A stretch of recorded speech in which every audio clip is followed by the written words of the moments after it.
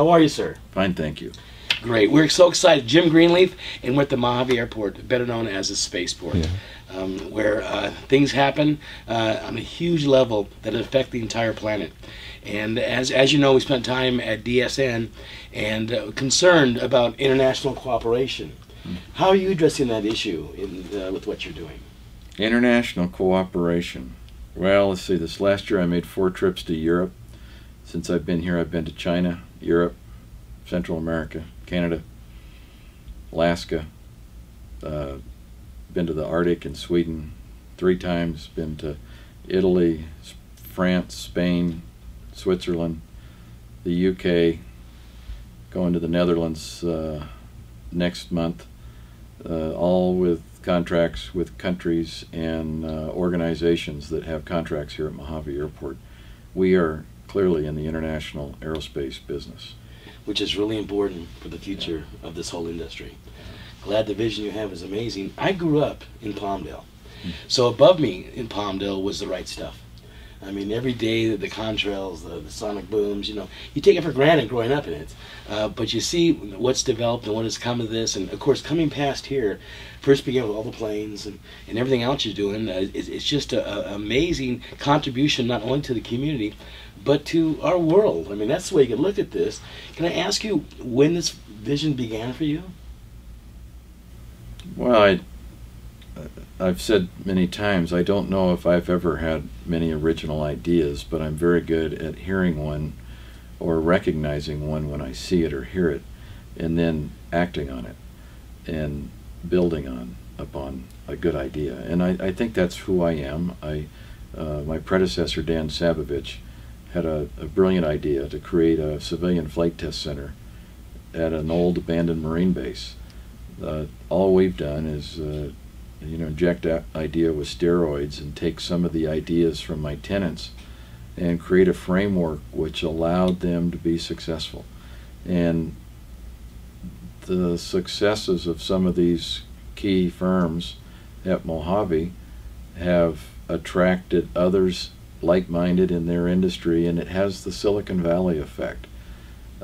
Many people have said, well, these people compete. And I say, you know, this funny thing, HP competed with Oracle and Dell and I don't know, Sybase and the others right there in the Silicon Valley, and they got along just fine. They all shared a workforce, and you start thinking about that. The same thing's alive and well here in Mojave.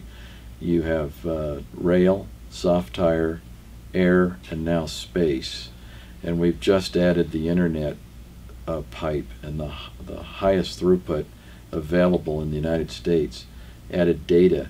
So now we have the 5 dimensions required for our industry to grow exponentially going forward. Badre Yunus, who runs the Deep Space Network out of Goldstone, says that's it. That's an amazing feat that we're able to bring us together. And they say that NASA and you two now are really dream creators.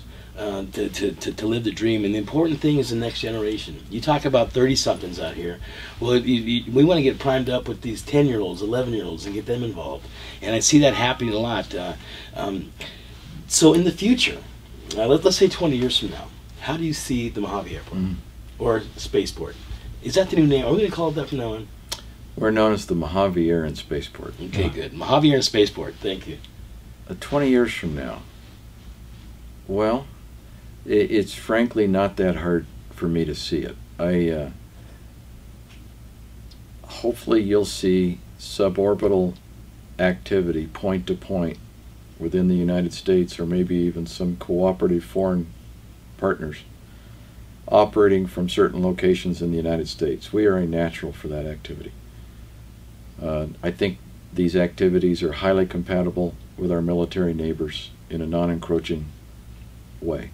We've proven it. That is a very big deal. I think some of these systems being developed for the private sector have a natural military application. Those are being studied now. Those will be in operation within 10 to 15, 20 years. The aerospace market is clearly shown a trajectory away from manned operation to unmanned or optionally piloted vehicles. That business was started here in 1953. This was the Navy's Center of Excellence for Unmanned Air Systems in 1953. We've had continuous operation of unmanned air systems in Mojave since. We currently have 5 different tenants that are engaged in that business. Even though I'm a pilot and it's what I do. It's what I've trained to do, my professional life. It's what I identify with. But frankly, machines can do the job better than humans in many regards. And in many cases safer, because if you look at the preponderance of mishaps, pilot error.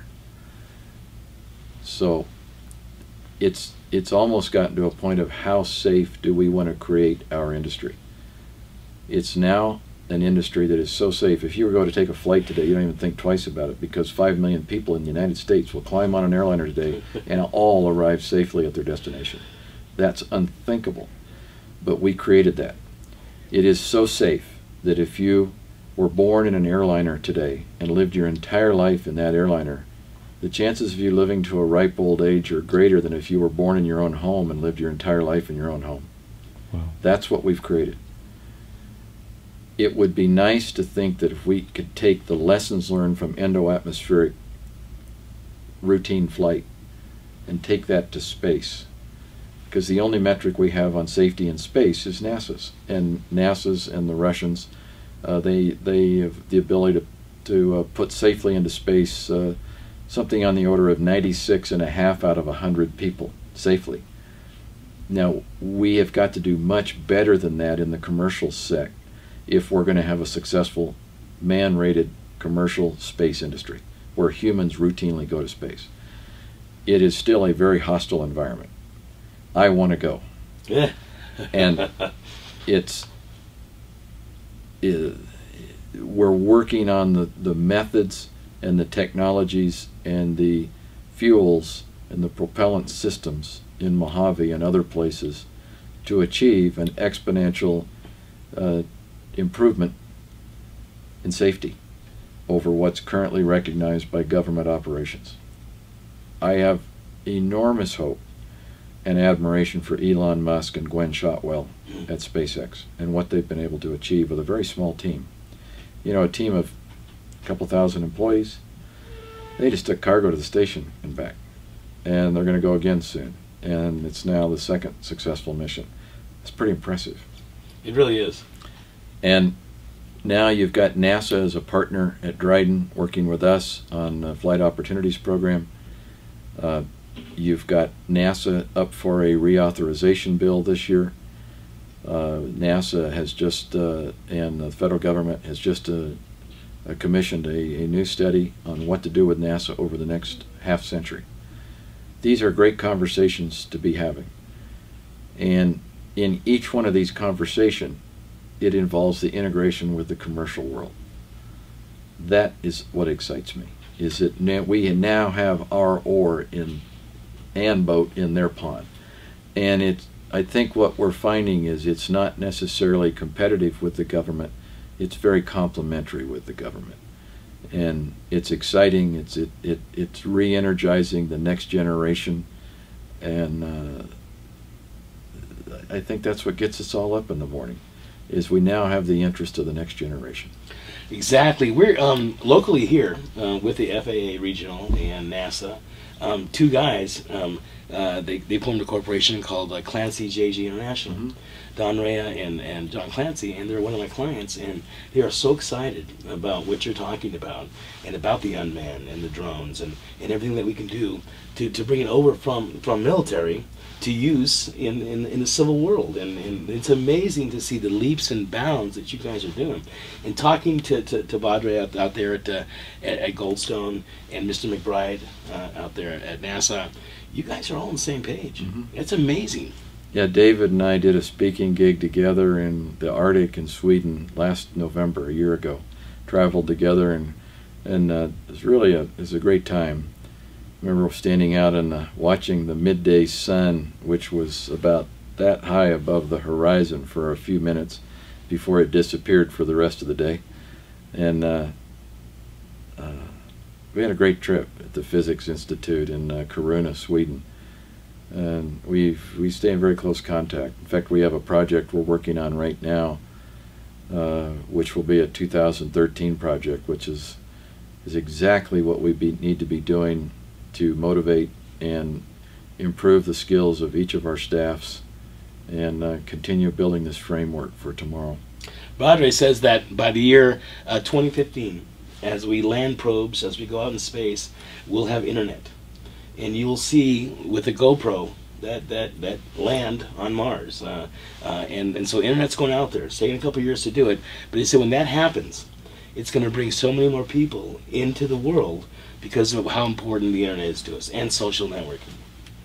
Are you guys actively involved in social networking? You know what? I have found too many ways to communicate. You all say the same thing. It's amazing. It's, those are still tools for me. They don't run my life. Right. They are tools for me to run my life. And I refuse to let information run my life. I still view it as a tool. Well, Armor Hammer said, it's not what I do, it's who I hired to do it. Mm-hmm. And it sounds like you're hiring all the right people. But I got one question. I'm sure a lot of people have this on their mind. How did you get Richard Branson's eyes? I didn't. Bert did. And Bert brought him in here several times.